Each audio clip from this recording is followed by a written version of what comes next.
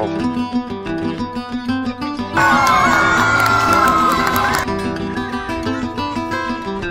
You get it? I didn't get anything good. Yeah. So the plan for this 2024 Eclipse trip for us was to go to Lampasas, Texas, which was to be almost directly in the center line of the eclipse, which means we would get the maximum amount of totality, which was about 4 minutes and 20 seconds.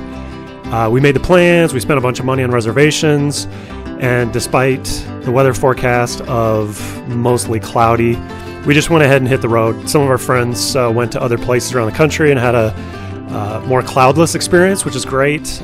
We stuck with the original plan. It ended up being a pretty difficult trip due to the weather.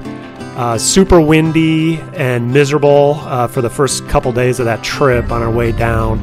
I think we had to get off the interstate on 2 separate occasions to get around overturned vehicles.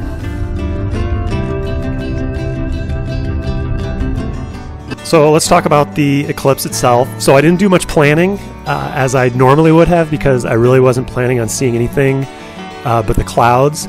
But then we got there and the clouds cleared and I had to rush into a plan.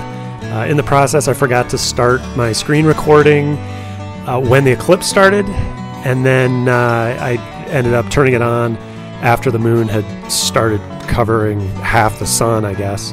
One of the things I wanted to do was capture the moon kind of gobbling up some sunspots. The sun wasn't very cooperative. There were hardly any sunspots, just a couple small ones. Which was completely different than the recent history, where we've had quite a few pretty extravagant and large sunspots. But the sun wasn't cooperating today, just like the clouds. So that idea was kind of a bust, but I did capture it. So this is some of the raw footage, and you can see the cloud cover I was dealing with. And then this is the final animation that I put together by taking frames in between the clouds.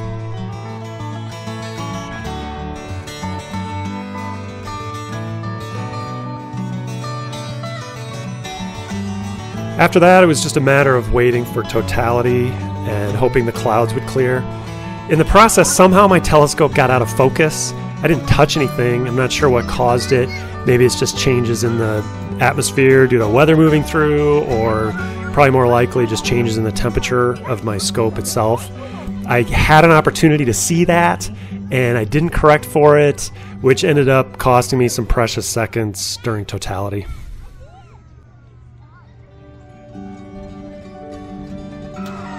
So totality hit, and I started executing my rough plan, which was to scan around the edge of the moon / sun and look for solar prominences, those pink areas of gas that are shooting out from the sun. I immediately found one below where my telescope was and realized at that point I was out of focus. I fumbled around for way too long getting my electronic focuser app up, and by the time I had it in focus, and almost in perfect timing, I got it in focus, and then a cloud moved in over the eclipse.